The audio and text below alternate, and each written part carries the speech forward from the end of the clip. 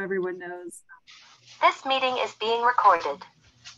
Oops, I'm getting a little feedback there. There we go. All right, so welcome everyone, and thank you, Kimberly, for the introduction, and thank you and our student team who have been working hard to get this workshop series scheduled here. So I think you can all see the poll, so feel free to fill that out while I'm giving the introduction to the session tonight. But I just wanted to add as well that this workshop series came out of some end of season meetings that we had with farmers I think it was a year and a half ago, or maybe 2 years ago now, in end of 2020 or 2021, as we were doing our end of season meetings with new entry farmers. Folks were like, we really want to learn about grant writing and like trying to get more resources for our farm businesses as we move forward and graduate from the program. So just want to say we listen to what farmers want, and we put in some proposals and got some funding, and it does take a while. That's one of the lessons that we'll talk about here. Sometimes you put in a proposal and you don't hear back from a while, and then it takes a while to enter the contracting process. So things take time, but if you're successful, then you can obviously accomplish more work without the extra resources. So thank you to the farmers for suggesting this series, and thank you to the funder, which I'll talk about in a second, for funding it. But this is part of our Investing in Your Farm Accessing Grants and Loans workshop series. All right, so now I got to figure out how to advance my slides, but isn't very obvious now. Okay, so if folks want to introduce yourself in the chat, please feel free to do that. Feel free to rename yourself, add your pronouns if you'd like, where you're coming from. And just to keep the feedback low, we just ask if people can keep yourself muted. If you do have questions, you're welcome to add them to the chat. You're welcome to raise your hand, and we'll just acknowledge them and get that going as we move along in the presentation. And as I said, this is going to be recorded, so your video is optional, but it's always more fun to present when you can see people's faces. So if you're willing to keep that on, we appreciate it. So just a quick background. Again, my name is Jennifer Hashley. I'm the director of the New Entry Sustainable Farming Project. We are located in Beverly, Massachusetts, on ancestral, traditional, and contemporary and unceded lands of the Pawtucket and Massachusetts people. And our mission is really to improve our local and regional food systems by training the next generation of farmers. And we also have programs that help get that food to other folks who like to consume it. So our main programs are our farmer training programs, which include all of our workshops and courses, our crop production course, our business planning courses, and our incubator farm program, and the workshops like these that we offer to help support farmers. We also support farmers through our food hub, which helps aggregate and distribute the farmers' products, both our incubator farmers and our graduates. And those products go to a CSA program, food access partnerships, and institutional partnerships. We also run a national initiative which helps other programs like ours across the country run incubator farms and apprenticeship training programs to network and share information and best practices across the country. So that's mostly what New Entry does.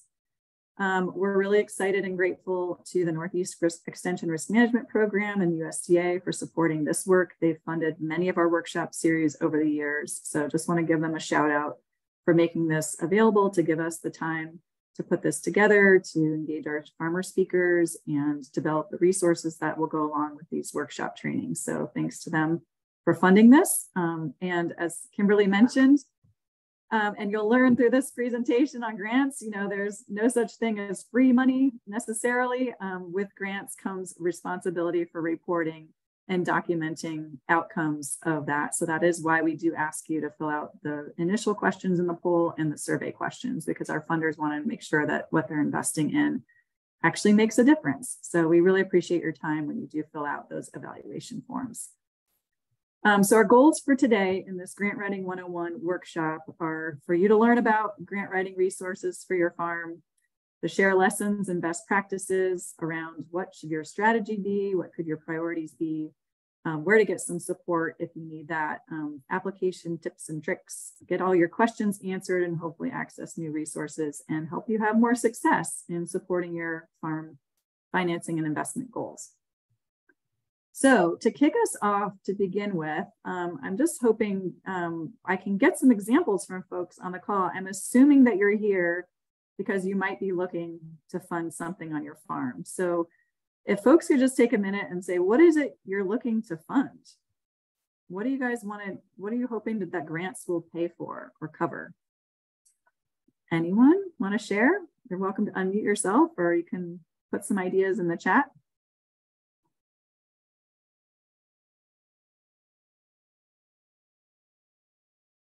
Anything in particular?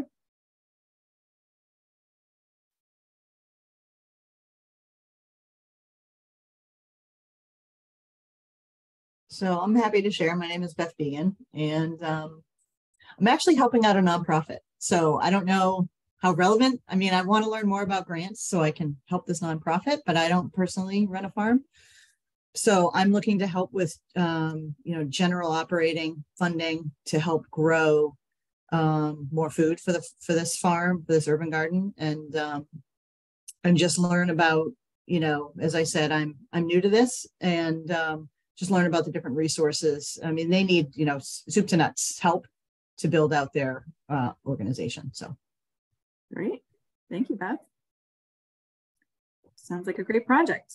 General operating funds are always really necessary and sometimes tricky to figure out how to fund, because you got to talk about all the non-sexy stuff that people don't always love to fund, right? The things that make the organization or the farm go. Yeah. Great. Thanks for sharing. Anyone else? Yeah, I'll share. My name is Randall. I'm a beekeeper. And so it might be different from some of the other farmers. I'm not sure what other people are doing, but I don't own land myself. I kind of rent or squat places, but I'm looking for general operating costs, of course, but also I learned some honeybee, queen breeding stuff last year. And that'll be a new part of my operation for the next couple of years. And I feel like I could get some money for that. Great. Awesome. Thanks, Randall. Or I'm hoping that's the thing, but. Cool. Anyone else?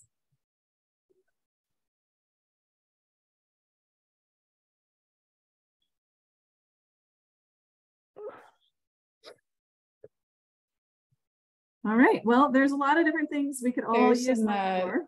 Sorry, go ahead. Sorry, Marie, were you adding something? Shared things in the chat. Oh, great. So Gabrielle would like to look at redirecting ag waste streams into the mushroom industry.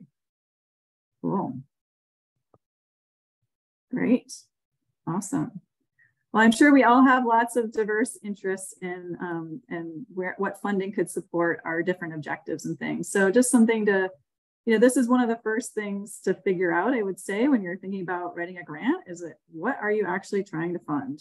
I mean, that's pretty basic. It sounds obvious, but having a really clear idea of the project, the costs that you might need to support, and what's your timeline and when do you need money? Because sometimes the grant may or may not be the right thing to support what you want to do. So I just wanted to start out too by defining what a grant is versus what a loan is. And that's really important to understand the difference. So, grants are sometimes considered quote unquote free money. Like I said, there's usually no free lunch necessarily, but it's money that you don't have to pay back.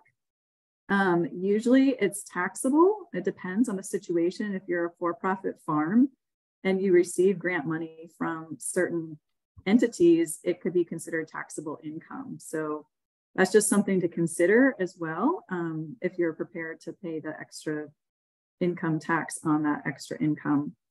Often grants are restricted to specific projects, like they may fund capital equipment, they may fund a training program, they may fund general operating, they may fund, a very specific thing, land purchase, whatever it is, but often that's very, is usually spelled out in the RFA. So it has to be something generally pretty specific to the funder and what they're looking to fund. Most grants have reporting requirements, whether that's financial reporting, invoices, documentation that you spent the money the way that you said it was, and that there's some kind of outcome associated with what the money was designated for. With a lot of those state and federal programs that we might talk about, sometimes you'll have a site visit even of the funder coming to make sure that you did purchase the thing that you were supposed to purchase with the money. And sometimes they're on a cost reimbursement basis. So unless you do the thing and put it together or build your high tunnel or buy the tractor, that may need to be verified before you're eligible for that reimbursement. So some grants, you pay the money up front and then you get reimbursed for it. So do you have the funding to pay for that in advance is a good question. A lot of times grants are pretty competitive, that's obvious, but usually funders get sometimes 10 times more applicants than they have the resources to fund. So they're really going to try to select the best quality applications so that they can leverage their resources effectively. And some grants, even though it's free money, might require you to contribute something as well. So there could be a cost share requirement. Sometimes it's 5, 10, 20, 100%. So if you're going to get a $10,000 grant, you have to put in $10,000 or some kind of match. Sometimes the match can be in kind. Sometimes it can be cash dollars.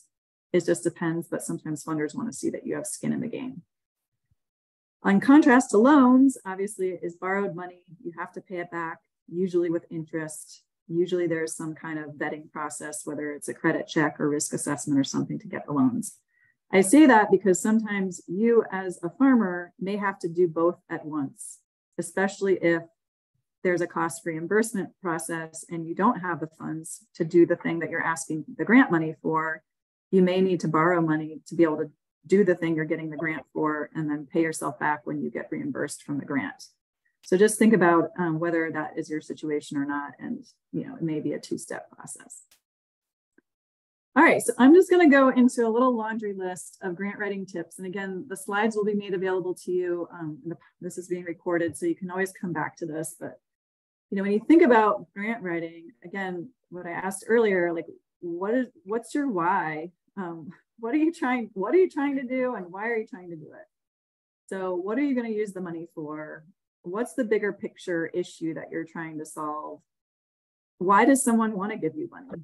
Giving someone money and these grant programs, most places that are funding projects and giving money to people for different things have a group of stakeholders that they're trying to accomplish a shared mission with. So whether it's a nonprofit organization giving funding or a government entity or others, like they have a mission of what they're trying to accomplish with the money. And so does your why match their why? Are you trying to use the money to help whatever this other big picture is of the organization that's doing it? And so what's your case for support, or what's your rationale for this? And what's your compelling need that you're trying to establish and fund? Obviously, are you eligible?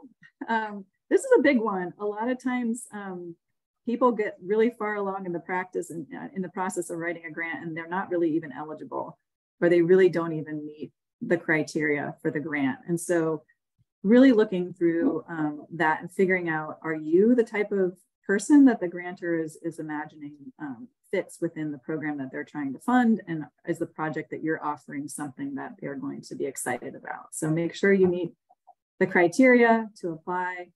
If you're not sure if you're eligible, ask. Usually the criteria are pretty clear, but if you feel like you're in a gray area somewhere, it's definitely a good idea to figure out before you get too far down the process and waste a lot of time. Oftentimes, federal and state programs will have information sessions about their program, and they usually cover the eligibility criteria pretty clearly because they also don't want to waste anyone's time. So make sure that you attend those info sessions if offered and figure out if you are eligible. If the funding is to support a farmer that has, 5 or more years of experience and owns their land, and you don't have either of those, you're probably not eligible. So it's just, usually it's cut and dried. Sometimes there are questions. So just make sure that that's a pretty clear piece that you start with. Other things, that are just good practices. If you are going to be asking for funding, do you have support for your idea? A lot of times funders want to make sure that this is not just funding you or your organization or your farm, but like, what's the greater public good? Again, going back to the number one, what's your why? Do you have other community support? Are you also solving, other kind of key issues in the community? Can you get others involved in what you're doing? Can they write letters of support for you? Can they, can you get evidence or statistics or other things about how this is going to benefit more than just you or your farm or your organization? What's the bigger reach of this funding? And maybe there's someone that you can partner with. If you have community support, depending on the type of grant that it is, you know, you may be able to support more than just your idea, but also help someone else accomplish their goals. And oftentimes partnerships look a lot more attractive to funders than just a one-off, you know, single beneficiary. So get your peeps together and figure out how you can get support. That could be your customers, it could be, you know, community members, your town, whatever it is that you can show that support from. The other thing that's important is to really know who the funder is. You know, who is the person with the money bucks that's going to give this money away? You know, what are their priorities? Who are the people that they've funded in the past? You know, a lot of times funders will list their prior grantees on their websites, or it's public knowledge. If it's a public funder, those are posted in databases, or you can request that information. It's really helpful to look at the list of projects that have been funded, who they've funded, what types of things did they fund, what were those descriptions of those projects. Sometimes funders will put summaries of funded projects on their website. It could give you an idea, again, of language you could be using, you know, how you describe the project, things like that. So doing that research about who the funder is and what their priorities are, what they've funded in the past, what their motivation is, it can also help you think about your case for support and how you write that up. This might be obvious, but give yourself enough time to do all of this. Be really proactive. A lot of times, you know, it takes a long time to put everything together, to do the research, to prepare, to, you know, craft something to respond to all the pieces of the application. And so setting that realistic time frame, making sure that you know when do these things usually come out? If this is something that you've been looking at for a while, or you've researched and you're like, oh, that's interesting, but I don't know, you know, when is the request for proposal going to be available? And can you start preparing for the process of applying ahead of time? If these things are offered year after year, maybe you set a calendar, just like, oh, I know this generally comes out in April. It's my busy time. So I'm going to get my ducks in a row so that when April comes, I'm ready, or I practically have the thing written in time so that it's not such a crunch time. But definitely don't wait till the last minute. Setting realistic goals is also really important, making sure that the application is achievable and well-defined. Is it unique? And again, you know, the funders, they're going to give their own sniff test of these things. Like if it sounds too good to be true that you're going to do all these things for this money, they can kind of see through that a lot of times. So really being realistic about what you're asking for, what can be accomplished, a realistic budget, so that you can, you know, really accomplish what you say you're going to do with the money. There's nothing worse than promising too much and not being able to deliver, because it doesn't look good for you or for the funder that chose your project over someone else's. And the money does matter. Again, oftentimes, you know, it's important to set a realistic budget, to do your homework and make sure that you've gotten quotes, that things are really well planned, it's cost effective, you've, you know, researched this and it's feasible. You know where you're going to get the supplies from. You know, a lot of times funders will request the quotes with the application, but they're going to really scrutinize the budget and make sure that the things you're asking for in your budget match what you say you're going to do in the narrative. And so those things also need to align really well. It's easy. It might be easier if it's just a piece of equipment, but if you're putting together, you know, a research project or funding an organization, you know, all the pieces that go into the budget also need to be, you know, justified in the budget justification or in the narrative to some degree. And so making sure that, again, if there's match that's required, that should be included in the budget. If there's community benefits or community in kind or other services, that those are all spelled out effectively in your budget. And then as you're writing your application, make sure that you're turning on the charm a little bit. You know, you want to not be being overly embellishing things or being too exaggerating things too much, but like make sure that you're passionate about what you're doing and your enthusiasm and your ideas are exciting, and that you're writing about it with some enthusiasm, that your ideas are clear and concise, but that your project is really exciting and it's going to have a huge difference and make an impact in the community and what you're trying to do. So make sure that comes through in how you write in your application without going overboard is always helpful. I think it's, you know, these reviewers are going to read a lot of different proposals. So how do you help what you write to stand out and help catch their attention? So being really excited about what you're proposing and having, you know, backing it up with data and facts and other things is also super helpful. And then revise, revise, revise. I think it's always great to have a second set of eyes on a proposal. Just make sure you use spell check, avoid errors, try not to be vague, unclear. Make sure somebody proofreads this to make sure that it makes sense and that you're actually following the instructions of the RFA and that it doesn't have a lot of errors in it. There's nothing more, creating less confidence in someone to give them a lot of money if they can't bother to proofread or spell check or write clearly and concisely in terms of, and answer all the questions and follow the instructions. So making sure that you really get another set of eyes on it is very much recommended. And again, making sure that you submit on time and avoiding the last minute with all of these things is super, super important. So that's just a general thing. I know this is small, but just to kind of highlight a few other things. I've said most of these things, but if I don't say it enough and you don't hear it enough tonight, the most important thing that you can do when applying for a grant is read the grant applications and instructions. I mean, that should be very basic, but so many people read a section of it or some of it, but not all of it. And it sometimes can be very boring, especially Federal Register advertised requests for proposals are really long and jargony, but they contain a lot of important information. And sometimes there are little details that will cost you the grant if you don't read the whole grant application instructions from start to finish. You could miss a required document that you have to upload, some kind of, other piece of information or data that you don't have, that you didn't include in the proposal, and that could be the difference between getting the funding or not. If you need certain registrations or tax identification numbers or receipt, any different kinds of registrations that sometimes federal grants require, sometimes those can take a long time to get. So doing that, following those instructions, making sure you leave enough time to do all of those components is also really important. So vigilantly follow the application instructions. If it's really unclear and you're not sure what something means in a proposal, oftentimes there is a point person that you can call and ask questions to. If you didn't get to attend the information session or the webinar that was offered about the program, try to reach out to the person and see if they're able to ask questions. Just to say, sometimes funders will not respond to questions once the request for applications is posted. So that can be tricky. So if there's a program that you have your eye on and you want to get feedback or input or something from the funder about, hey, is this a good idea? Would this be a good fit? Sometimes you might have to do that before the application is actually live, because sometimes funders have, to be fair, they don't want to, once the RFA is live, they don't want to be giving some people information without others. Or there's a very public way for you to ask questions. You submit it to an email address and those funders may be required to post the question and the answer publicly.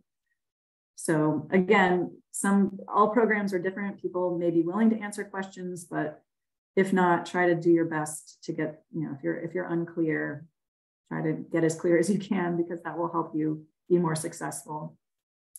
The other thing I would say too, and sometimes I forget to do this as well, but if the request for proposal has the review criteria, the scoring process, how you will be judged or evaluated in the application, make sure that you're writing your application to meet those review criteria.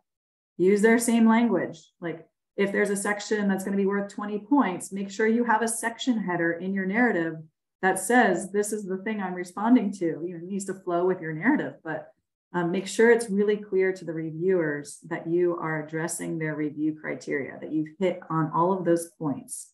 Because sometimes with federal grants, I've done this a million times, you're scored and you get a 90 out of 100 and they're only funding people with a 91 and above. And it's really hard to be like, where did I miss that point? So that's really important, to just pay attention to that review criteria and really make sure that you're writing the proposal to meet that criteria. And again, I said this earlier, but just being clear about your purpose, your goals, and your objectives. They should be specific and realistic. A lot of times they'll ask for a timeline. Make sure that you include that timeline of what you're going to do when and how you're going to, accomplish the project that you're proposing within that amount of time. research your costs, be clear and realistic with your budget and your schedule.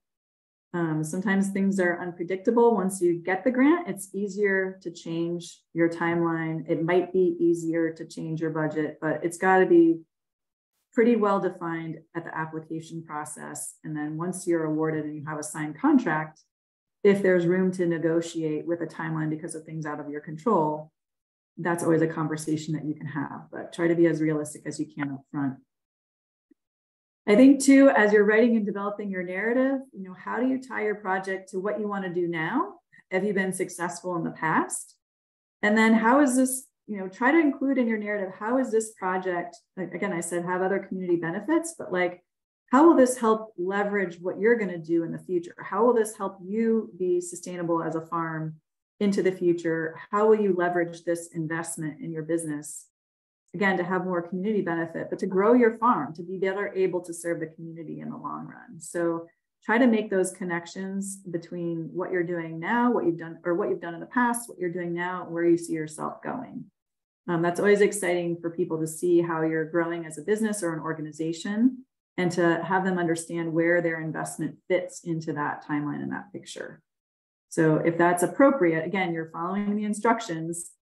If there isn't a good place to put that in a narrative because they're only wanting you to respond to these questions with this much word and character limits, then sometimes you can't include these things. But if it's a more general narrative, it's good to try to make that case that this is an important investment at this time, and this is how it's going to carry the organization and the farm forward. Again, include letters of support if allowed and appropriate for the applications, and figure out again how can those things, how are other people going to benefit from the work that you're doing? If there's a place in your proposal to put graphics to clarify what you're trying to do, with maybe a map, here's where the farm is located, here's where the project is going to be, this is the field, is there any data that you can show, graphics, pictures, anything like that that you can include to help clarify the project and exactly what you're doing? Sometimes the format of the application doesn't allow for that, but if it does, that's something helpful to have. Do you have maps of your farm and places of where you're going to put the project? There's lots of tools out there you can use from Google Earth, things like that, to kind of mock up what you're planning to do exactly on the overlay of your property and where it's going to go. Again, I said proofread and edit, and then lastly, learn from rejection. If something happens and you don't get the grant the first time around, at least with a lot of public grants, you can do an Information Act request, Freedom of Information Act, and request your scores or reviewer feedback. Usually that's public information. With other foundations or programs, they may or may not. If they get 500 applications, they may not give feedback on every one. But if that's an opportunity for you to talk to a program officer or get your reviewers feedback or scores, if you were not funded, you can learn a lot from that process to figure out how you can be better prepared the next time around. Or maybe your project just wasn't a good fit and you won't waste your time submitting it again. But that feedback is really, really valuable. And then try again. If you don't succeed the first time, take that feedback and try again. I've certainly had that experience of having to apply 2, 3, 4, 5 times before I finally gotten the grants that we're trying to get to support our work. So it's not easy. It can be demoralizing. You can feel like you wasted a lot of time, but sometimes that's just what happens. And just keep the faith that you'll find either the right funder, the right project, or the right timing, and hopefully it will happen.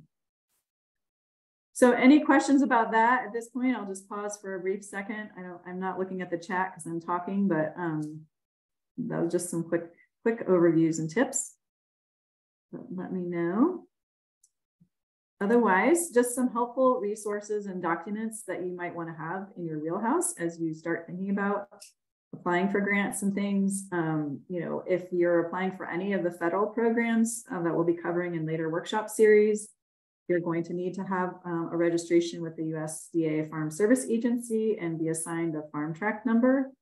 So there's a great little cheat sheet on how to do that, 4 easy steps to get started with FSA. So you can get that farm track number. That opens the door for a lot of different USDA programs, farm programs. You probably will need to have a federal employer identification number and some kind of business status if you are an entity and have that documentation ready. You can apply for a federal EIN number online very easily. Having your recent tax documents or financial statements is helpful. Federal grants either require a DUNS number or they've moved to this new, sorry, I should have updated this slide. There's a new universal identification number that the federal government is using that you can apply for. I'll put that in the chat in a minute. If you also are a landowner or are renting or leasing land, having proof of land security and tenure, whether it's a copy of your lease or license or MOU, memorandum of understanding, or other written documentation that you have permission to access that land. Some grants require some kind of security because if they're going to fund a capital improvement or infrastructure project, they want to make sure that you're going to be able to have permission from the landowner or other entity that you have control of the property for the amount of time that the thing they're going to invest in will happen, or that you have permission to do it in the first place. And then Jeff's going to talk a little bit about this later, but just making sure that you have a comprehensive and updated business plan for yourself, which lots of parts of your business plan could easily be transferred over to a grant application, but make sure that you have the financials and the capital budget constantly as part of your business plan. As you see opportunities, then you'll already be ready with your prioritization of what it is that you're looking for. Just some other quick grant resources. There is a guide, a USDA guide to federal grant programs. So that's a great resource if you want to familiarize yourself with all the federal grant programs that are out there. The SARE program, the Sustainable Ag Research and Education Program, has a great tip sheet for writing proposals. There's the MDAR, the Mass Department of Ag Resources, on their website has an A to Z listing of all of their grant programs. And I think Chris is going to enumerate some of those in his presentation. And we're going to have a whole series of workshops on some of the different MDAR programs. If you're a dairy farmer, there's a cool dairy decision tool on navigating all the grant opportunities online. And then there are some places you can turn to get support with writing grants. So sometimes conservation districts, I've heard in other parts of the country, I don't know that we have too many with a lot of capacity in Massachusetts, but sometimes conservation districts have grant writing support in their districts. Sometimes you can tap into SCORE, which is the Association of Retired Business Executives. It's a volunteer program, and those folks are there to be helpful to you to look at, to either review applications or help you think through what would be a good, give you good feedback on your plan and grant opportunity. And we're going to hear from Chris with Farm Credit in a minute, but they offer some support. And then there's a fee-for-service program out there called Farm Raise. And they write grants for farmers and charge a fee for that, but it might be something that you want to look into if you're curious. And then I'm not going to go through this in detail, but there's lots of federal, different programs that might interest you, different state programs, different private programs from National Young Farmer Coalition. Their farmer grant cycle just closed January 13th. So sorry we missed that one. American Farmland Trust has a New England Micro Farmer Grants. They kind of changed it a little bit for 2023, but you might want to look at their website and subscribe to their updates. So when that comes out, you could be ready. If you're raising livestock, there's a Food Animal Concerns Trust. They also just closed their cycle on January 10th, and they've got over 700 applications. So there are these other very farmer specific grants out there, but they're likely to be highly, highly competitive. So again, thinking about what your ask is, how you're going to present your case for support, and all the other things that we just mentioned. So that's what I have for now. And I'd love to introduce Chris and Jeff and then turn it over to them for their presentations, and then we'll move on from there. So thank you to Chris for being here tonight. He's with Farm Credit East, and he's the Director of Knowledge Exchange and the manager of the Farm Start program, which is kind of their early stage beginning farmer lending program. And he does a lot of different things there, wears lots of hats and speaks all over New England these days, but really helps folks with outreach. And he is also a farmer himself and has worked with his family's greenhouse and nursery business. So thank you, Chris. And let me just introduce Jeff before I turn it over to you, Chris. And then after Chris goes, then Jeff will jump on Jeff Cole from the Carrot Project. He's also a 9th generation farmer from Sutton, Mass, has a lot of experience. He used to be the executive director of the Mass Farmers Market group there for 20 plus years and helped found the Boston Public Market and been very involved in other national farmers market coalitions and been involved a lot here with Farm Bureau and the Mass Food Policy Council and the Mass Food Systems Collaborative, and then yeah, just doing a lot of great work. So we're really grateful to have both Jeff and Chris here. And so I don't know if we want to pause now and answer any questions that I have, but we can come back to this. So I'll let Chris and Jeff go, and then we can open it for questions. So I'm going to stop sharing and turn it over to you guys. Okay, so do you want me to go next? Yes, please. Okay, let me share my screen here. And let me know if you can see that okay. Yeah, looks good. Okay, so as Jennifer said, my name is Chris Laughton. I'm with Farm Credit East. I'm going to talk about grants and grant writing, and I'm going to begin with just a brief introduction of Farm Credit East for those of you who are not familiar with us. So we are a farmer-owned financial services cooperative. So what that means is that we provide capital to farmers, commercial fishermen, and forest product producers in New England, New York, and New Jersey. As I mentioned, we are farmer-owned. We have 18,000 customers who own us, and our earnings go back to our customers in the form of patronage dividends. We have about 500 in staff and about 25 branch offices throughout the region. As you can see, we have a pretty diverse loan portfolio. It kind of mirrors the distribution of farms in the region. Dairy is our biggest sector, mostly because of Vermont and New York. And then it's a wide variety of other types of farms. Many of our customers are small farmers. We have a lot of part-time farmers, and many of our farmers sell direct to the consumer. In addition to lending, which is our core business, we also have a number of financial services. I won't belabor this, but we do offer a number of services, including consulting, record keeping, tax prep. We do almost 10,000 tax returns a year for farmers, paychecks for employees, a number of other services. So moving on to grants. You'll find that my advice is probably very similar to Jennifer's. We were kind of talking in our pre-call that we had that we did our presentations independent of each other without looking at each other's work, and arrived at roughly about the same spot, which is good.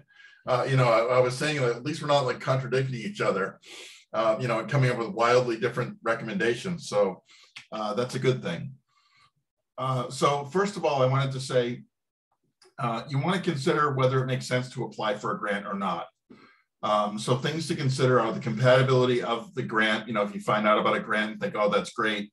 Is it compatible with your business model, where you want your business to go, and your plans? What is the administrative burden? And that includes applying, but it doesn't end with applying. Because as Jennifer mentioned, many grants do have strings attached. There may be significant record keeping or accounting requirements. And there may be final reporting or outcome obligations where you have to submit a final report of what you did with the funding. Think about the likelihood of the award or the funding. Does my application align with the goals and spirit of the grant? What is the grant maker trying to get at for a goal with their grant money? And is that compatible with what you want to do? And then finally, is the juice worth the squeeze, so to speak? Is the potential funding and the likelihood of funding worth it for the work involved?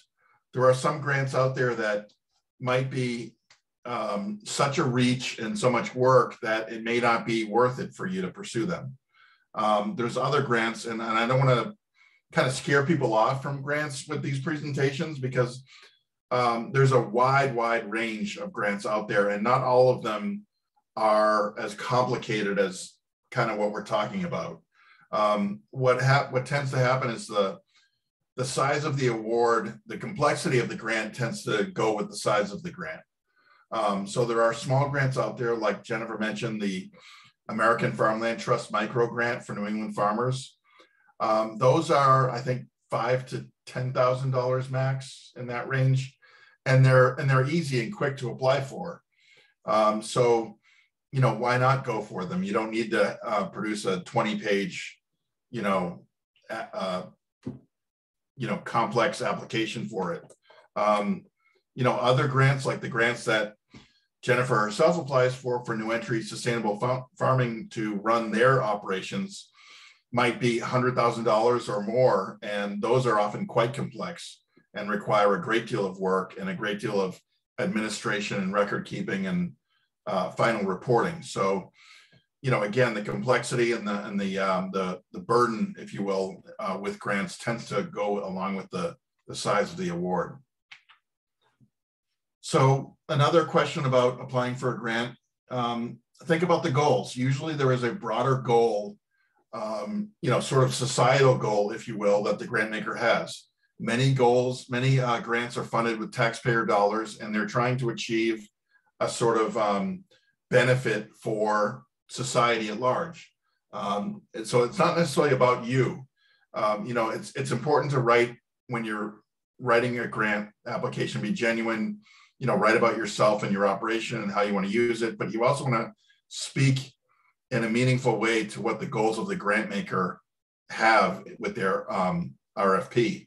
So it's often includes things like, depending on the grant, may include things like supporting beginning farmers, or it may include things like energy efficiency or open space preservation or economic development, or promoting specific practices. A grant may be for organic transition, or for doing, converting to carbon sequestration or no-till farming, or, there's often an overarching goal that the grant maker is trying to achieve, and you want to speak to, how you getting that grant is going to help them achieve that goal that they're trying to see reflected.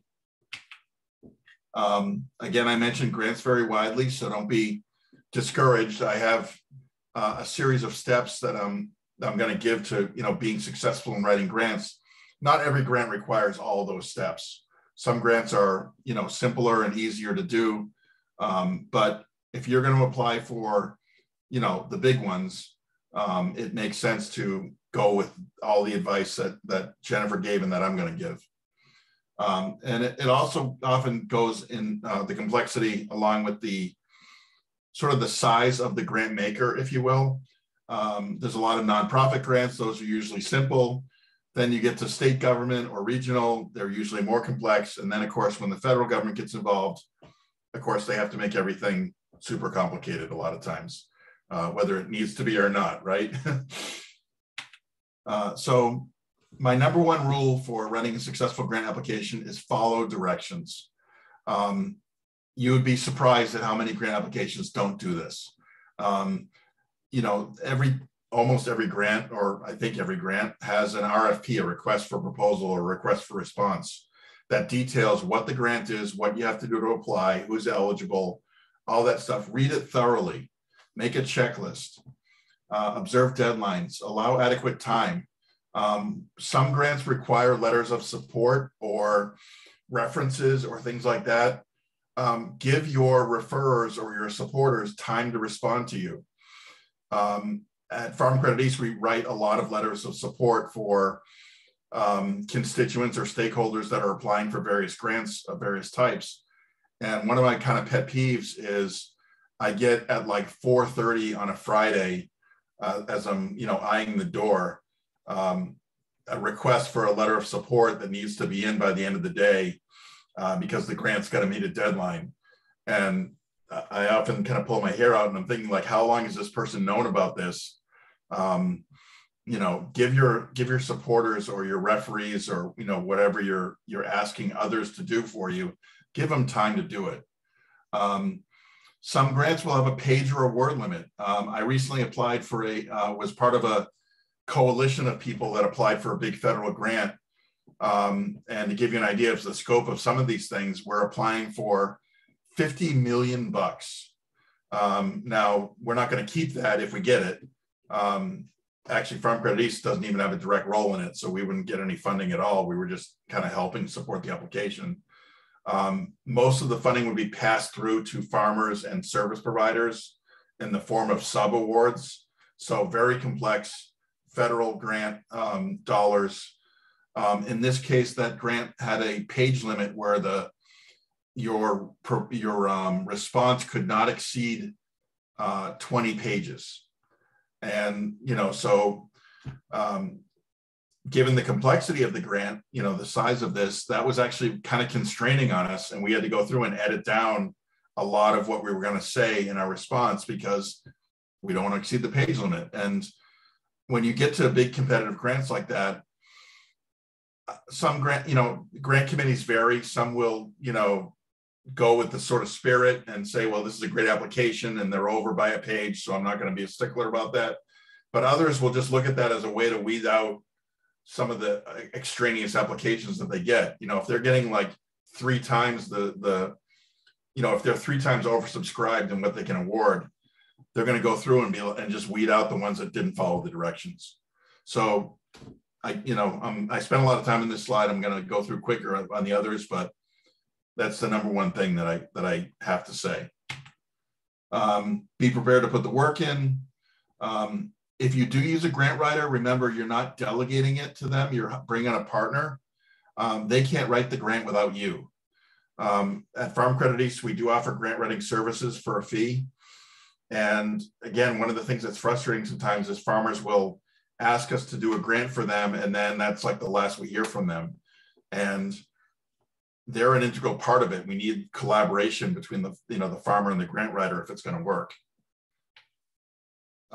Research, again, thoroughly read the RFP, FAQs, know what you're eligible for, know what's eligible for funding. Some grants explicitly will not fund capital spending. They'll only fund operating expenses. Other grants are the opposite way. They'll only fund capital spending, so match what you're trying to do with what the restrictions are. And don't be afraid to reach out to the grant maker, because oftentimes they're, not always, but oftentimes they're happy to answer questions. I've been actually pleasantly surprised, to be honest, with the responsiveness of USDA in many cases with grants and getting back to me with answers of things. Speak to the grant maker's goals. Tie your application to the desired outcomes that they're trying to achieve. Tell a story that speaks to their objectives, offer solutions, not just problems. This is a big one. Don't try to put a square peg in a round hole. In other words, don't try to make an unrelated project fit the grant that's available. Sometimes people really want to, do whatever on their farm or their nonprofit or that sort of thing. And they're trying to sort of bend and twist a grant to meet the project that they want to fund. And mismatched applications like that are usually unsuccessful. If you don't fit the grant, it's best to, it's sometimes best to just not apply and find one that's more applicable to you. This is a big one, and Jennifer mentioned it. Look at previously funded projects. That gives you a great idea of what the grant maker likes and what they want to fund. And also, you may be able to avoid reinventing the wheel. I'm on a grants committee myself, and we get a lot of requests for like the same thing over and over different years, or they want to create a curriculum to train farmers in X. And I'm like, we funded this like five years in a row with 5 different organizations. Can't we just like share the curriculum with this applicant and save all the money? So avoid reinventing the wheel. If something that you want to do, that's not like a tangible investment, if it's like a curriculum or something, a presentation or something, maybe you can just use something that's been previously developed using grant funds. Realistic budgets and timelines. I won't belabor that, but that's important. Keep your projections reasonable. Watch your match. know what you're getting into, you may be legally obligated to that match. Once you put it in the grant, if you get the award, you may be on the hook for whatever you said you were going to match with. And know whether in kind is eligible, like your own, like let's say you got a grant to put up fencing, is your own labor in putting up that fencing an eligible match or not? Start early, prioritize tasks. That's important. As I mentioned, give recommenders and partners adequate time to respond. Be prepared for the required record keeping. Most farmers didn't get into farming because they love paperwork. So farmers are often not the best record keepers. Be aware that oftentimes grants come with record keeping. You have to document, what was spent and what the results were and all that kind of things. And, it's good to have those record keeping systems in place before the grant period begins. And sometimes it's actually not a bad thing necessarily. It sort of forces you to keep better records. Record keeping is really important to farming. Make your outcomes measurable if possible. Grant makers love quantifiable outcomes. How are you going to demonstrate that your project was effective? Use clear and understandable language in your applications. The grant reviewers may not be from your industry. They may be from a nonprofit foundation somewhere. They might not understand your acronyms or specialized knowledge that you might use. Make your proposal clear and concise. Get a second opinion if possible. Have someone review it. Look for errors in math. I worked on a grant with a farmer for, it was part of called the Local Food Promotion Program. They got a planning grant to build a food hub in central New York State. And they got $100,000 awarded. I did not do the budget in this case, but after we got the grant, the project team found out that there was a $10,000 error in the budget and not in our favor.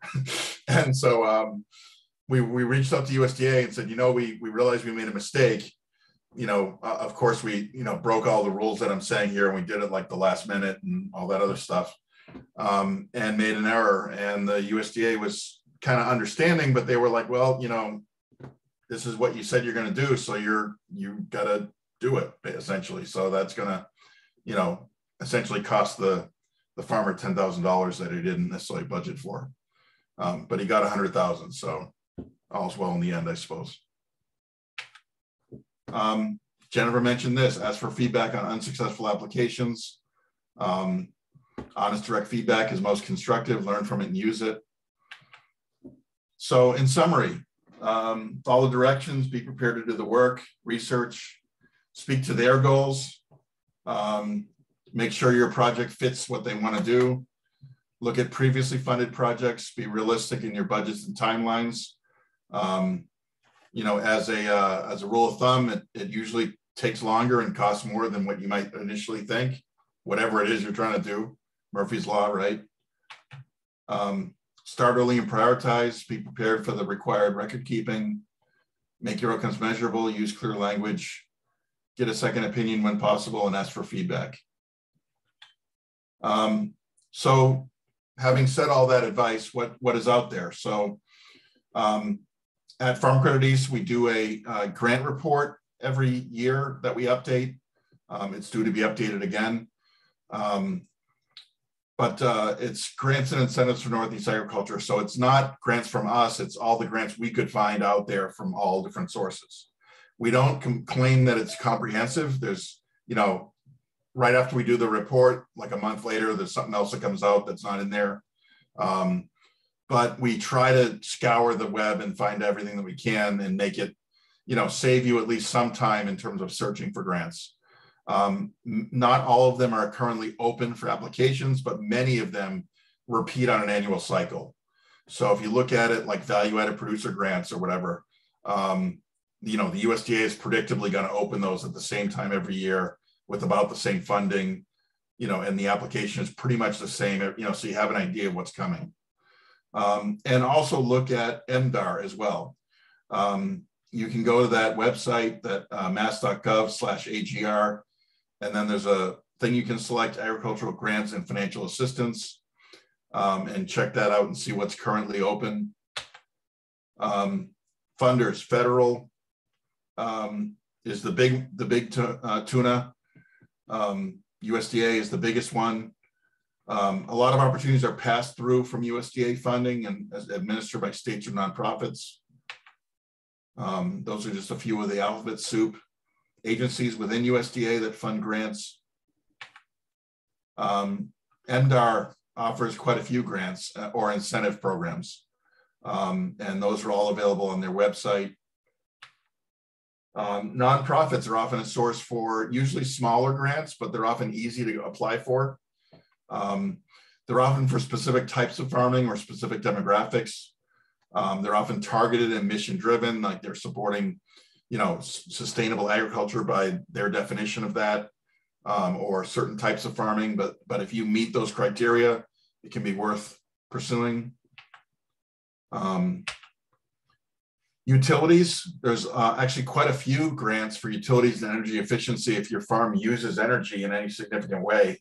If you have greenhouses or buildings or anything like that, there's a lot of money out there for efficiency and renewable energy.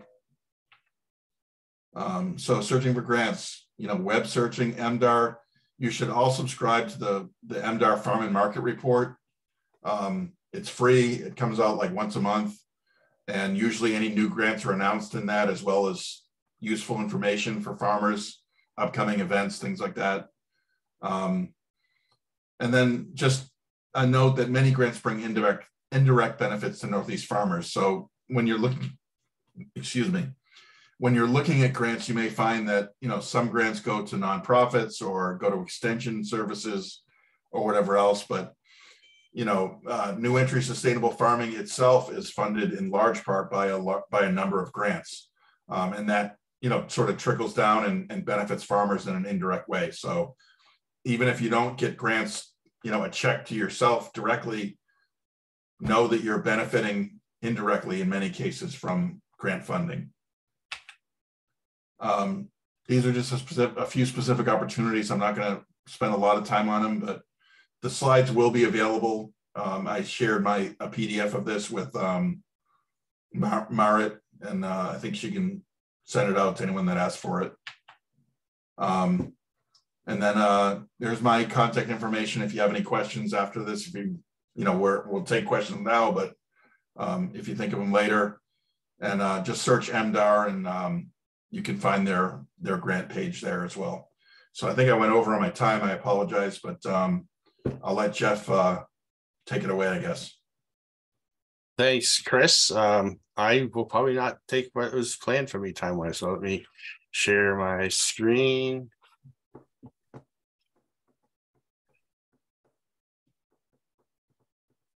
All right, everybody can see that? All right, I'm gonna briefly go over who the Carrot Project is. As you can see, we are looking to create a just and resilient food system. Our focus is in New England.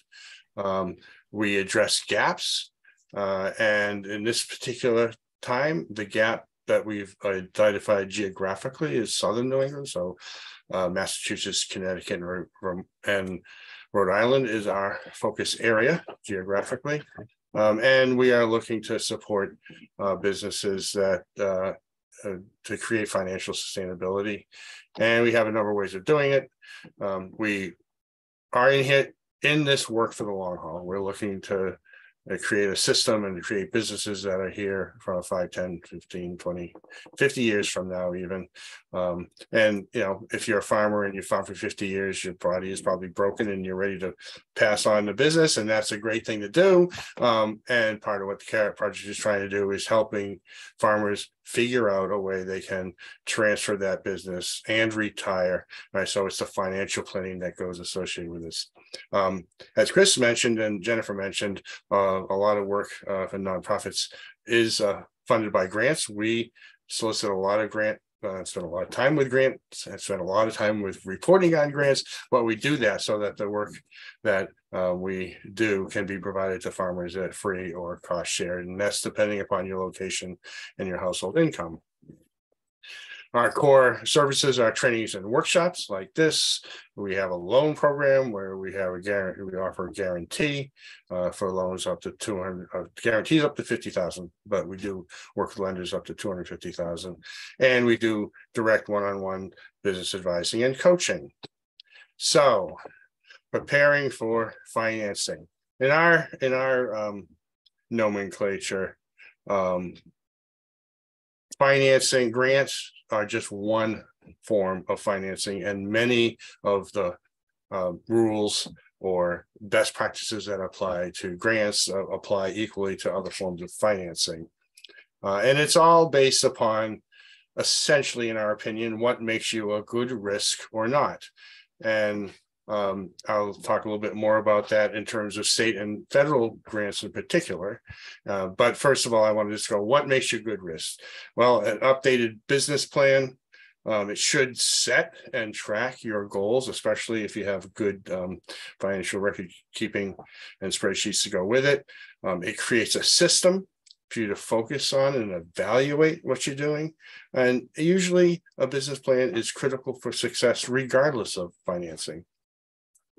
Consistent and accurate record keeping, be able to prove to yourself and to others that what you're saying in terms of your records and your financial reports and so on are accurate is usually critical.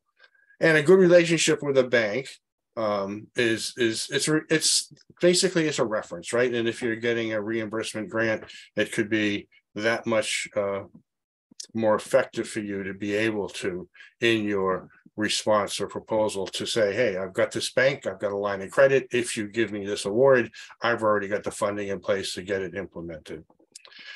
Now, the idea of risk. So think of it this way, particularly with government agencies.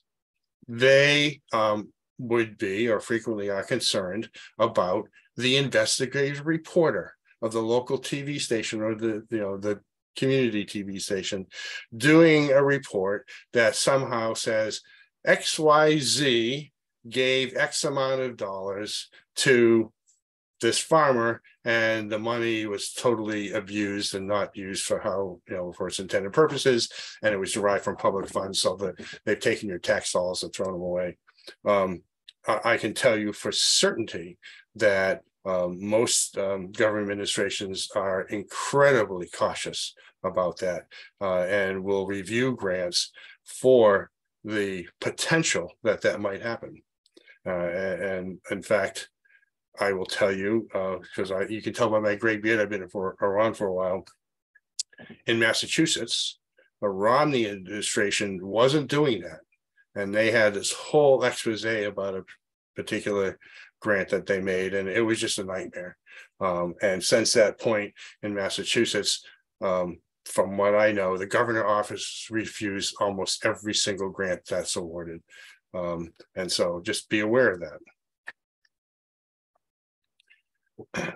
Projections, having good financial records and having good projections are almost always critical for receiving an award. There's always a budget component that's part of it. So, having the capacity, having your records up to date, having the capacity to create projections is critically important.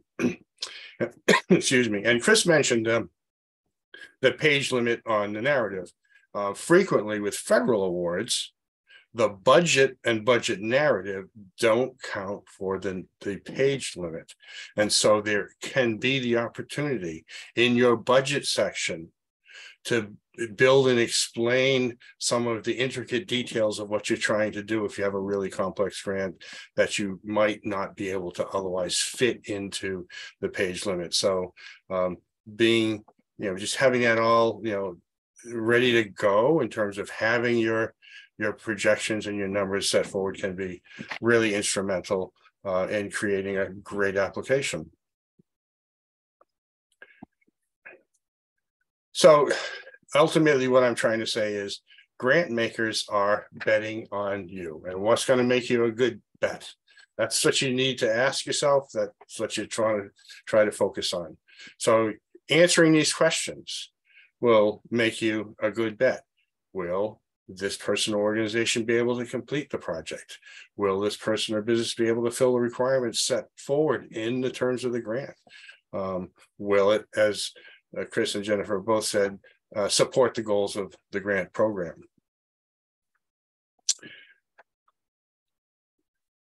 A business plan shows that you've thought about your business, where it is now, where it will go, or where you plan it to go, and how you'll get there.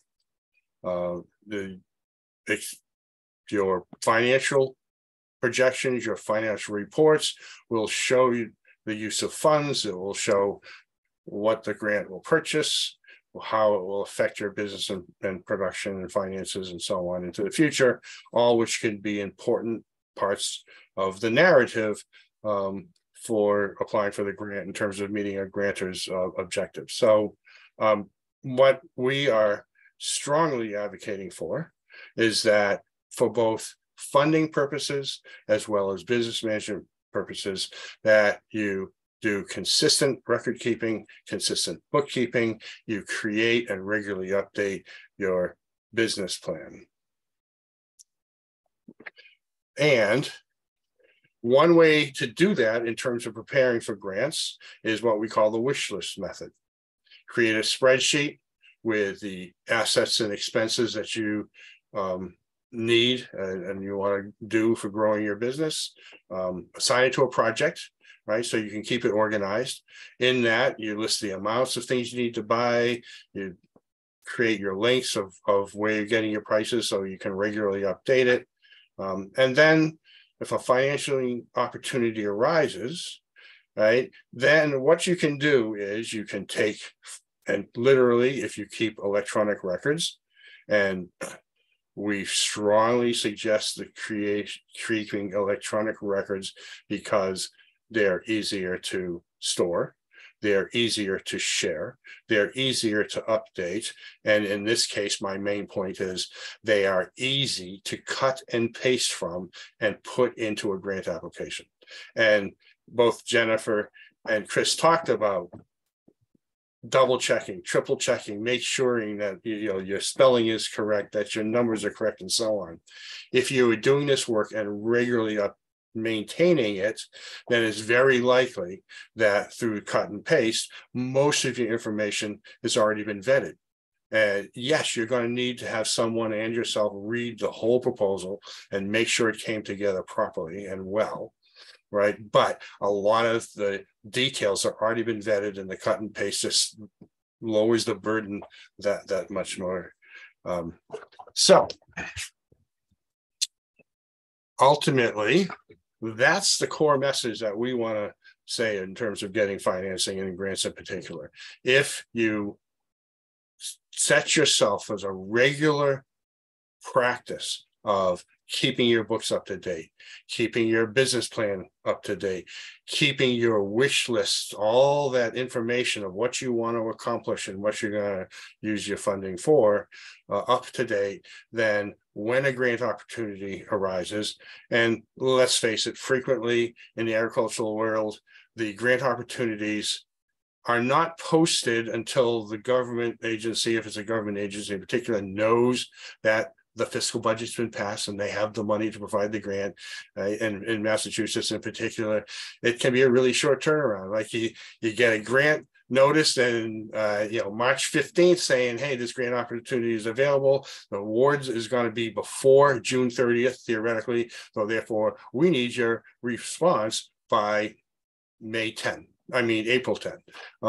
And so the point is they can be very, very short turnarounds when they're actually awarded. And if you've done your homework, you've done the work in advance and maintain it, and you can use the cut and paste method, you have a reasonable chance of actually submitting a proposal, given the fact that most farmers in this neck of the woods, come the end of March are out doing farm work and don't have a lot of time to sit at a desk proposals. So that's the core message, and here's some contact information.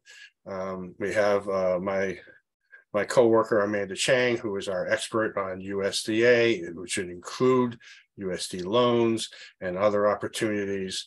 And I'm the matchmaker. I put together all the services and connect folks with our experts that we use to provide our technical support.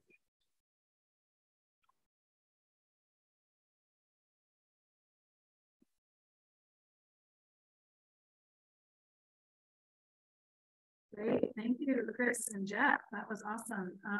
So this has been kind of a high level like tips and tricks intro to Grant Writing 101. We wanted to open it up to all of you for questions and answers, and what kind of what were you expecting to come to this grant writing workshop and walk away with? Because it's hard. I just say it's hard to. We can go through an example. If folks would like, like here's an RFR, we can go through like what would the section look like, how might you think about a response.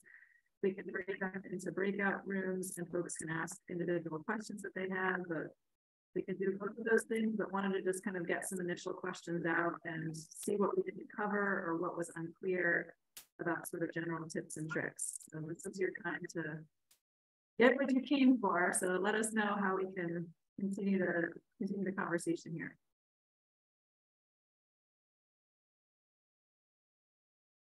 I do have a question, if that's okay.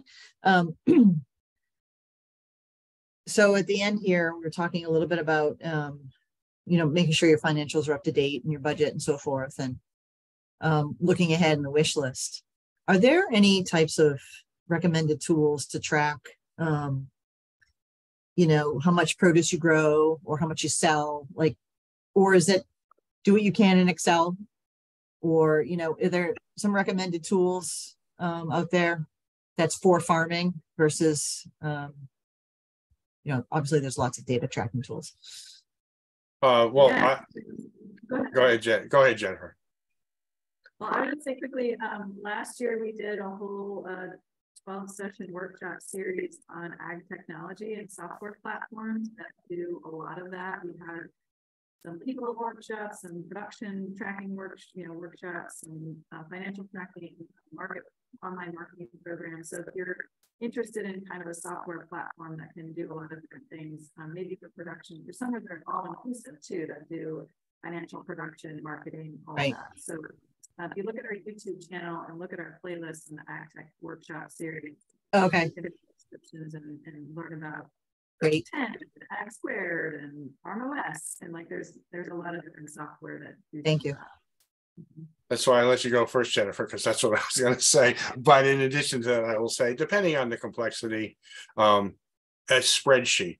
So we use Excel at the Carrot Project because it has some functionality that Google Sheets doesn't easily have. And there's open offices, all sorts of software out there that create spreadsheets. And so if you don't need to have a real complex, tracking system, figuring out who is going to record the data, who is going, if you're going to create an electronic spreadsheet, who's going to enter the data, right? And where it's going to be saved. That's all critical to the process, but spreadsheets can be a real effective tool and are relatively inexpensive versus some of these platforms, which you pay for subscriptions for, right?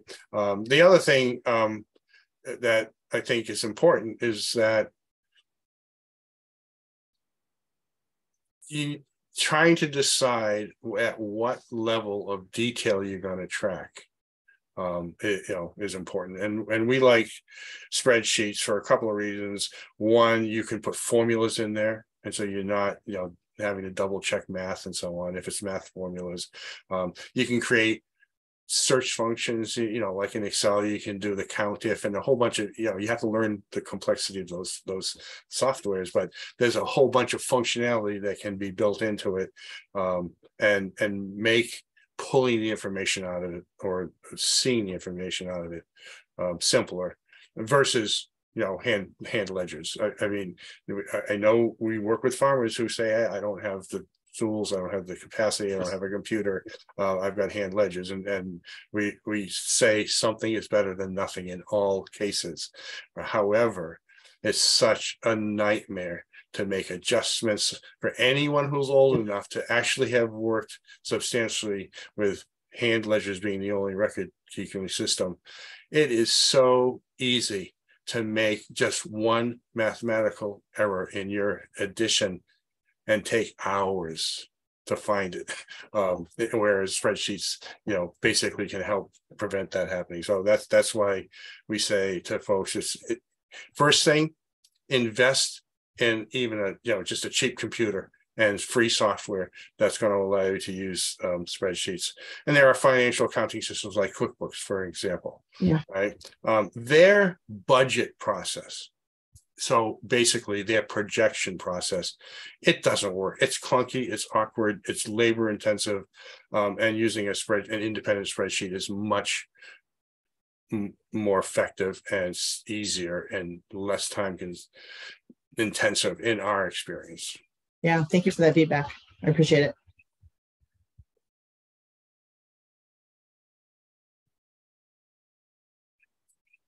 Great.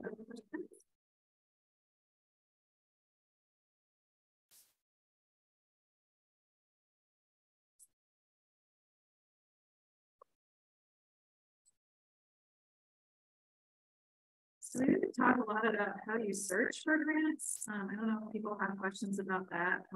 It's a lot of different ways. I know Chris and might have touched on it a little bit. You can do web searches. Sometimes that sends you down a rabbit hole. It's not always effective. There is an organization in the Boston area called Associated Grant Makers, and they do have a database of foundation grants and other grants and things like that. There's the foundation database group online. Some of these are membership based, so you may have to become a member to access the database of the foundations and grant sources and things. Sometimes you can get access to that through your public library. They may have a subscription to those databases. Asking the librarian to help you research grant opportunities. That's, I think we underutilize our public library system, but it's a great resource as well. So there could be searches and things like that. I don't know if folks know about, what is it called, where you can look at people's, not is it GuideStar, employee spacing. They can have foundations 1099s that they file as nonprofit organizations, or 990s, sorry, they're 990s. And you can go online and type in a foundation, look at their 990s, their tax filings as nonprofits, as foundations, and you can see who they funded and how much they funded. Doesn't really give a whole lot of descriptions on their tax forms, but if you're curious about a foundation and you're not sure who they fund, and there's very limited information on their website, that's another way to sleuth around and figure out who they fund and how much they fund of different organizations. Find out a little bit more about them than you might be able to get, especially if people take your calls or answer questions.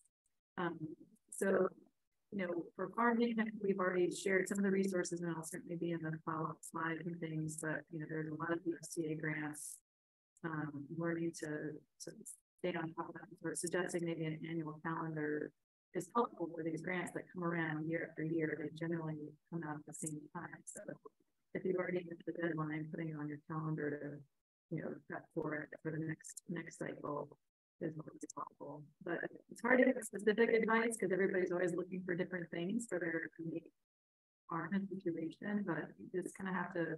I also subscribe to a lot of newsletters, honestly, because different people post different things about grant opportunities in different formats. So as Kristen or Jeff, I can't remember who said it, subscribe to the MDAR, or Mass Department of Ag Resources Farm Market Report.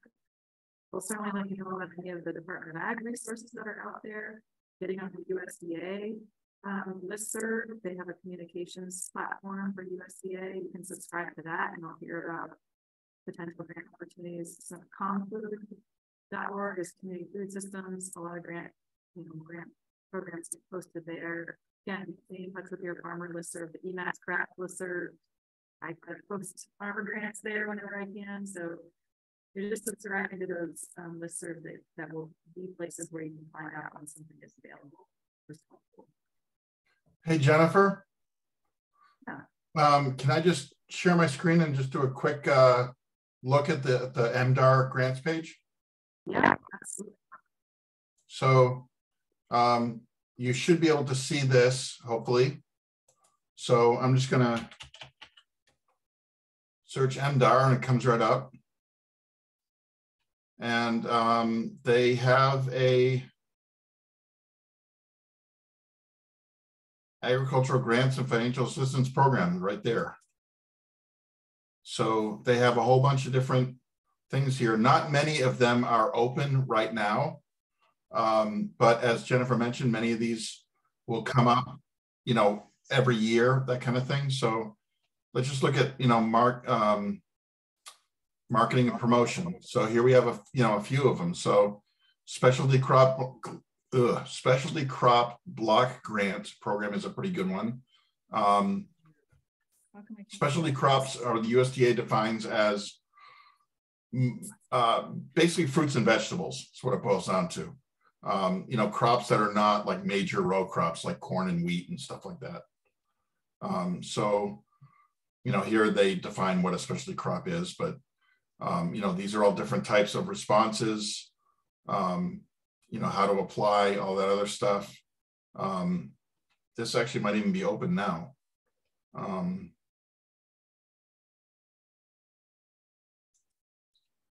How to apply, so you can put online. Yeah, so applicants must submit a proposal by Friday, April 8th. They have information sessions coming up, examples of eligible projects. They even give some ineligible projects, contacts you can reach out to. You know, and that's just one of the grants. A list of awarded grants, that's a good one to look at. So that's just, you know, one of them. And, you know, it's worth spending a little bit of time, you know, taking a look and seeing what's out there. Farm improvement grants, here's another one. Farm viability enhancement programming, you know, up to $150,000. But again, you know, talk about strings attached. You have to sign an agricultural covenant for a 10 or a 15-year term, depending on the amount of the grant. So that means basically you can't pave it over and put up a car wash for that period of time, or you'd have to pay back the grant, essentially. And that's not open today anyway, but, you know, it's probably going to reopen soon. So grants for new farmers, MEGA. I know Jennifer might have some experience with that. So these are just all examples. And, you know, again, not all of them are open right now, but, you know, take a look at what's there. And you can even oftentimes ask, you know, if we look at, you know, the MEGA webpage, they even have a contact, you know, you could ask Jessica, hey, is this going to reopen at some point fairly soon? It says the next RFR expected to be available and posted here early spring of 2023. That's probably the worst time for farmers, but that's when their schedule dictates it. So there you go. So I'll stop sharing, but that's just an example of a, you know, and for those of you that are in other states, you know, look at your state Department of Agriculture is probably the best place to start.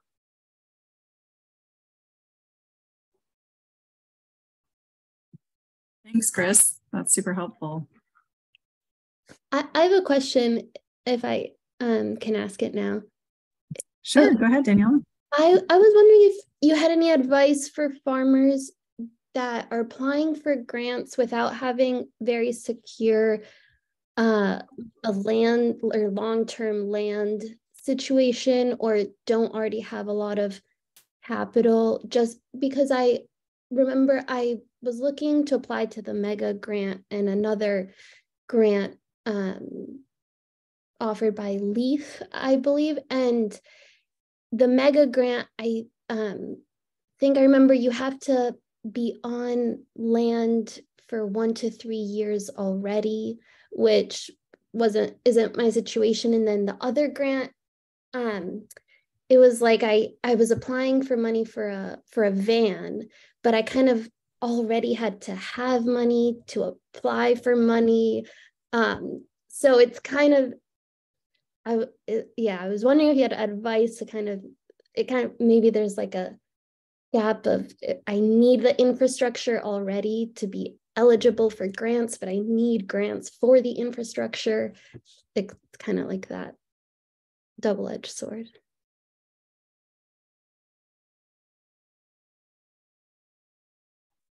Jeff or Jennifer, you want to tackle that, or I have some thoughts too I can share. Why don't you go first, and then I can chime in.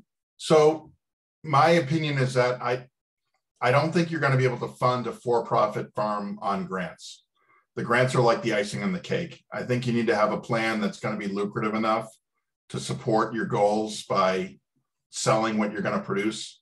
And then grants can be filling in here and there. That's just my 2 cents. I know that's maybe not the answer you wanted to hear, but that's just my thoughts. Thank you. And I think the challenge with funding a very early stage farm business, as you're obviously experiencing, Daniela, too, is like it is tricky if you don't have secure land tenure.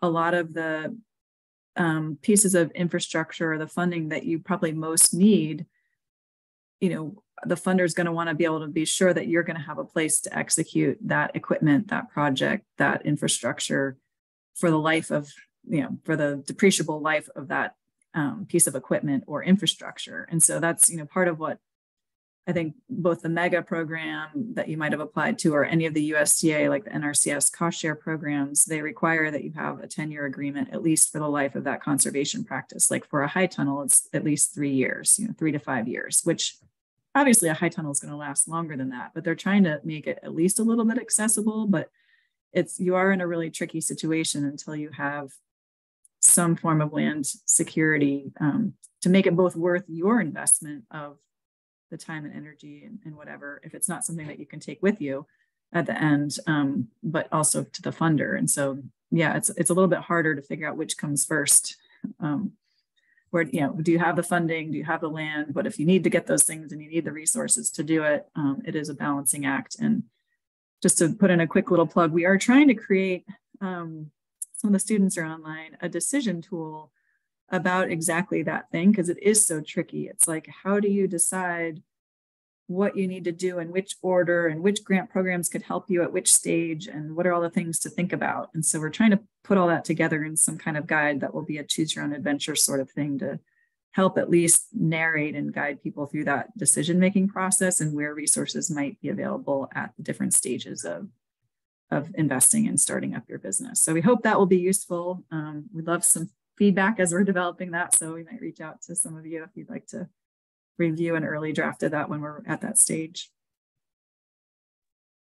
So Danielle, along the lines of what Chris is saying, sometimes it's just not feasible to support a for-profit farm with substantial grant funds. And so the solution from our perspective is a loan typically. And yes, you need to have land tenure to get most loans and so on, but let's putting that particular problem aside. Loans are frequently seen as the evil, partner of farmers for some reason. And I think I understand why, because the loan is very risky if you can't pay it back and they can own your farm basically. So what we do as an organization is work with farmers to ensure that getting a loan is financially feasible. And it goes back to what I was saying before. It requires good record keeping, it requires a good plan, and it requires what we call a cash flow statement that proves conclusively that you can pay back the loan. And ultimately, if you can pay back the loan and make a profit and meet your business goals, then you've met the goals. You use someone else's money, which can be ultimately less risky. And then you get to the point where maybe you have some land tenure and so on because you've done well with it with the loan lending that you've had, and you can get some grants. So that's our perspective at the Carrot Project. Thank you. Great. Oh, thanks, Jeff. Go ahead, Jen. I think we have two questions here. I just want to make sure that you all, so Serena, and then we have Randall. Hi, I was just curious about funding for a building or structure for the farm. Our building was recently burnt down by someone. So we have the land, but we don't have the building anymore.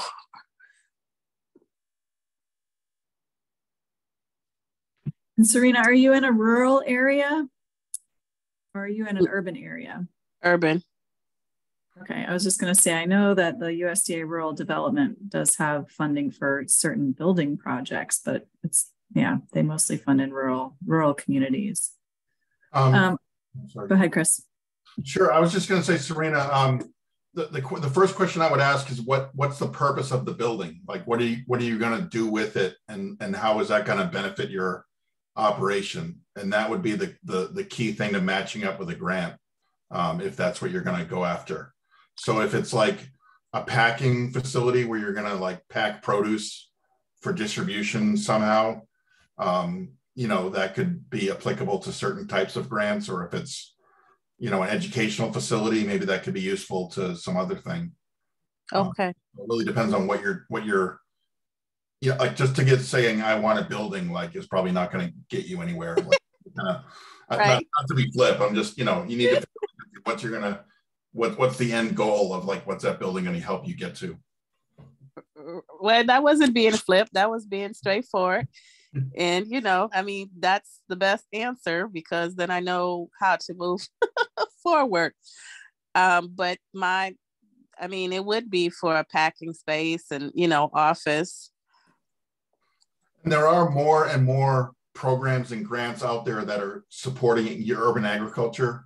So I don't know of a lot of specifics, but I think that there's stuff out there. Maybe Jennifer or Jeff might be able to speak to it more. I'm not sure.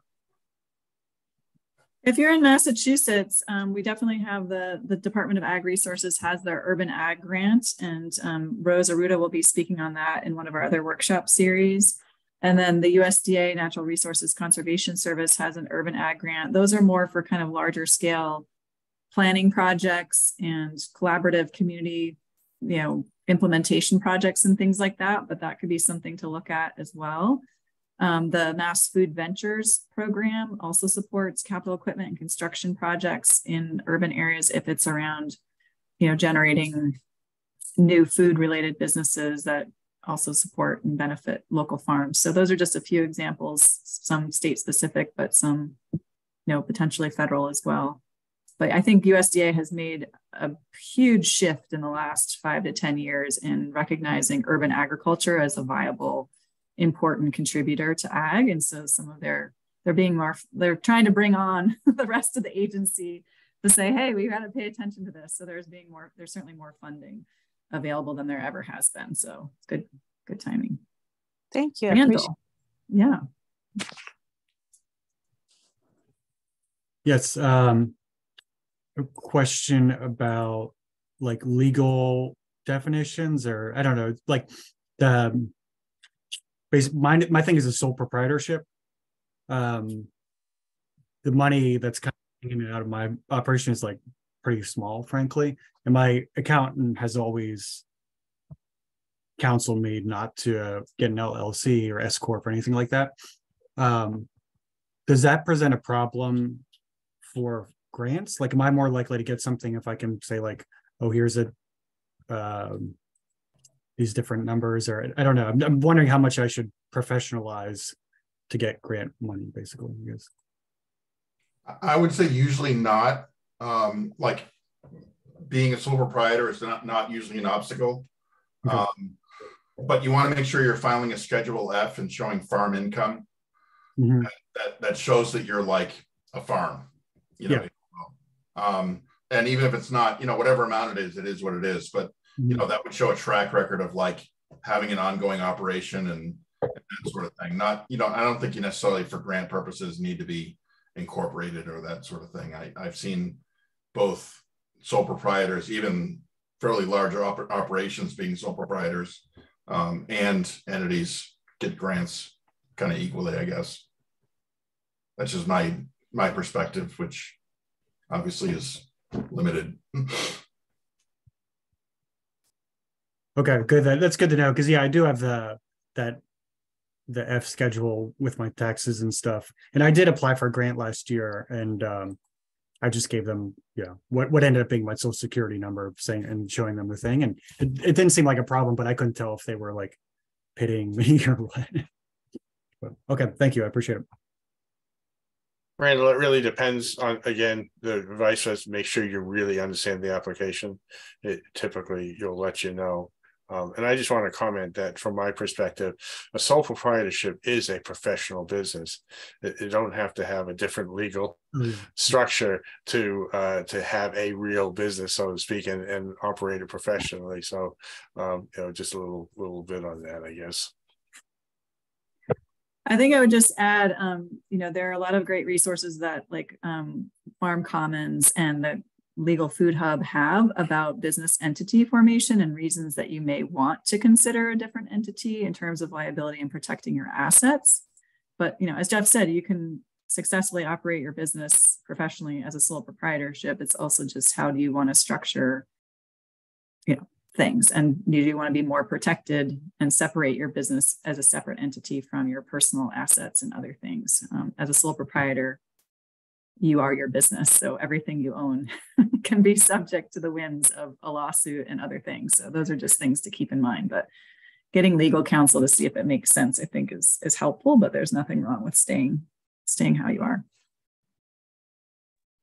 No, I agree with everything you said, Jennifer, and I will add again from the carrot perspective, pushing the pencil and doing the financial analysis of if you're sole proprietorship, you can protect yourself with insurance if you have enough dollar limit of insurance to cover all of your assets.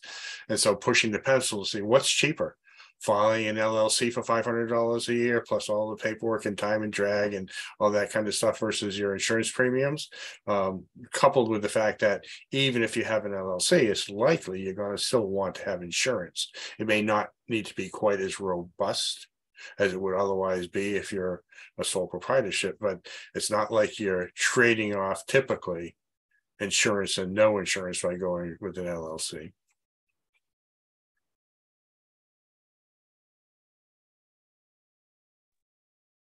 Great, thanks, Jeff. Other questions?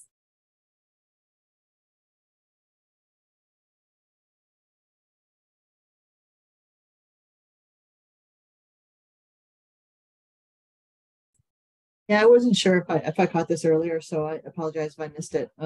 In terms of how to just kind of detect those general operating grants versus the programmatic. Usually the grants that I've read, and similar to what you're all sharing, is usually have a very clear objective in mind that they're looking, in terms of the outcomes that they're looking to have. Is there certain organizations that do offer general operating versus some more of the specific programmatic types of objectives? Is it MDAR? Is it, US USDA? Is it, maybe more foundations? Are you for-profit or nonprofit, Beth? Nonprofit. Okay, so then you have a chance. I was going to say, if you're for-profit and you want just operating funds, I don't know anything out there. Yeah. For nonprofit. There are some foundations that recognize that project funding is limiting for nonprofits because they build capacity. But even there, it's limited. And that's like the holy grail of grant seeking. And I'm sure Jennifer can attest to that as well. One key is anytime you're getting project funding, be sure you're maxing out like the sort of overhead that supports that project, if you will, and work that into the budget. And as Jeff said, ask each time, or sorry, Jeff's talking about something else in the chat. But yeah, I don't have a specific answer for you. Okay. Jennifer can weigh in. Yeah, I would say, general operating is the hardest of the hard to find. And I would say foundations are more likely to be open to that, and state and federal grants, zero Not chance usually of that. Yeah, they're more. But I would say there are creative ways, again, within the confines of any of those other grant opportunities, like build in the operating costs as if, the project. You need to be able to directly tie what everybody in the organization is doing to that project. If you can justify why you need to support this person and they're asking you for these records, include a portion of the accountant's time, include a portion of whoever's time is going to be writing the reporting, like those are all legitimate costs to execute the project that you're asking for. Unfortunately, sometimes with a lot of the state grants and whatever, if they're just for capital, you know, even though it takes like, even if there's this other objective about food security or feeding the hungry or whatever, and you buy this van, but like who's spending the time to like research, Right. you know, buy it and do this and report that and deliver the food, but it's all got to be wrapped up and described in the project in order to get the van. Like, Exactly.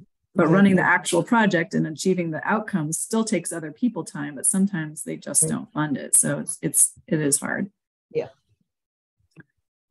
And just for the recording too, Emily asked in the chat if it's okay to reuse letters of reference for multiple applications, or if it's best practice to ask people over and over again for these. I would say, you know, as Jeff said, it's best practice to ask each time. And it's also really helpful to reference specifically the project that you're asking for. So, you know, we do tons of letters of support. Many of the farmers on this call from New Entry have been asked for them multiple times. But like, you know, I also try to do the best to prepare a template for partners to say, here's what I'd like you to say, so that it makes it easy to ask them over and over again. And, you know, you can put the name of the funder on there, change the date, dear so-and-so. It's like very personalized. This is the name, the title of the grant that we're applying for. This is the project period we're doing. This is specifically what we're doing, because that goes a long way to show the funder that you really do have support for that project. And it's not just a Dear John letter that's very generic. And so I write a template and I always email it to the person. I'm not going to falsify a letter on their behalf, and give it to them and say, please make any edits or changes. Like, I started this for you because I want to make this quick and easy. Put in your own little testimony here. I'll put in a little thing to highlight it and say, add this here, but this is the gist of the grant. This is the scope of what we're doing. You know, are you comfortable with this? Send it, put it on your letterhead, sign it, and send it back to me. And just give them plenty of time to turn it around. But yeah, I do ask people every time, because usually I have to tweak it a little bit to be more specific. Yeah.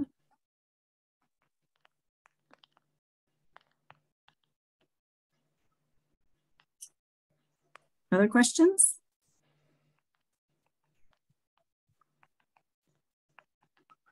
Has anyone on the call applied for a grant and received one, or equally applied and been rejected and want to share their story? Lessons learned?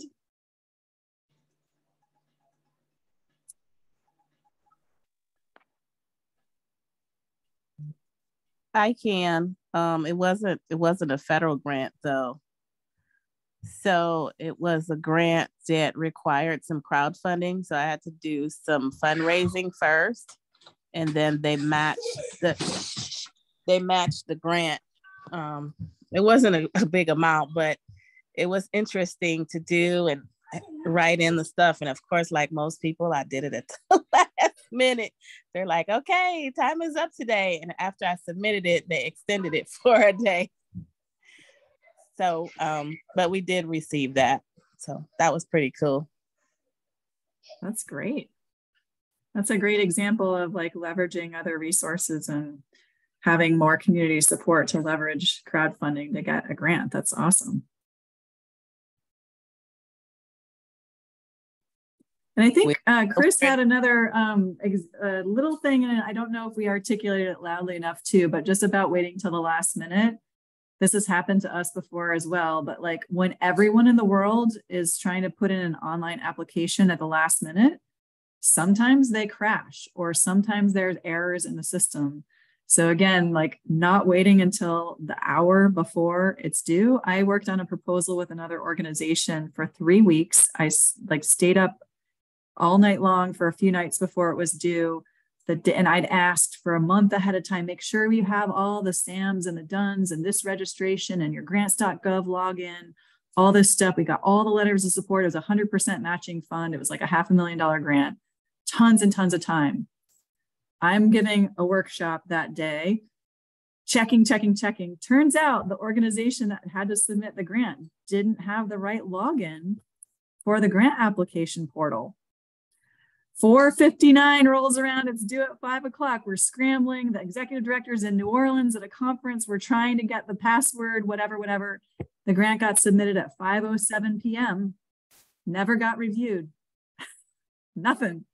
Didn't get in on time. weeks and months and hours of my life gone. So it's just like that stuff can happen so easily. Or if you log on and think you have everything and all of a sudden it asks for 12 more things that you didn't know because maybe you didn't make a checklist, or there were hidden things that weren't clear in the RFA but were on the online form, or you wrote this whole beautiful thing and then all of a sudden the character limits pop up and you've got to reduce it by 1/10 of what you wrote. It's really hard to be concise in a short amount of time. So yeah, just Chris mentioned that and I was like, oh yeah, I have horror stories of waiting to the last minute or somebody else waiting to the last minute, and it sucks. Sorry, someone else is going to share their grant story.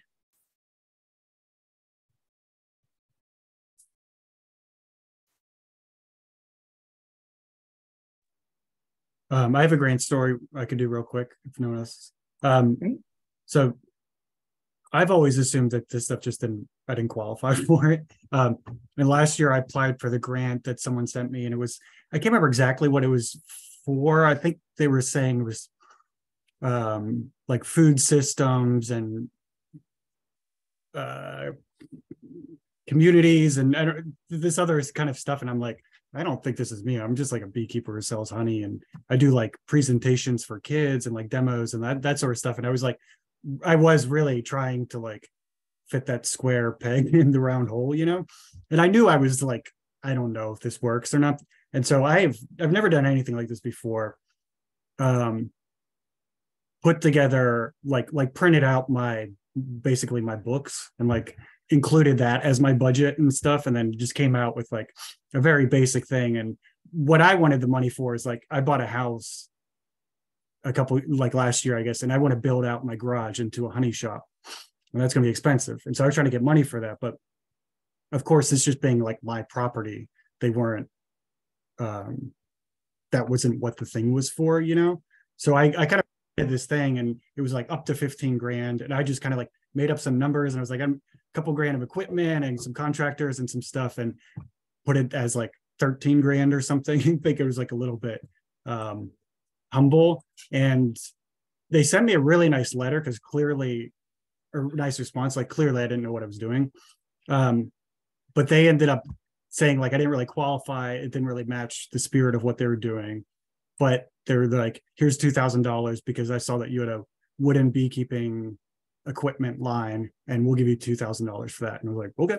So I kind of just kind of learned a little bit about it, but I still got some money, and that's why I'm like, well, I think there might be something here for me that I didn't think I qualified for before. So that sounds like a really amazing funder. So you were lucky to match up with that opportunity. So congratulations. Yeah. Thanks. And I think that's a good lesson too, that, sometimes when you apply for, a whole project, if the funder has the flexibility, they might just fund a partial portion of it. And you also have to be okay if that's an option for you. You can always say no to the money, but sometimes saying yes to something is better than, not getting everything you wanted. So yeah, that's a great example.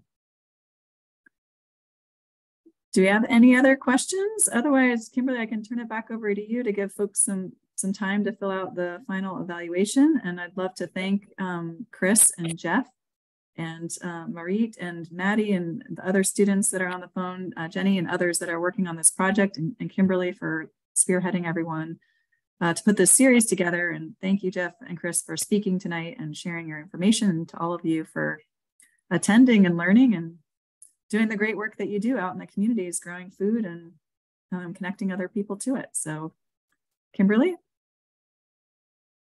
Thanks. Thank you all to our panelists, Jennifer, Chris, and Jeff. It's been very informative.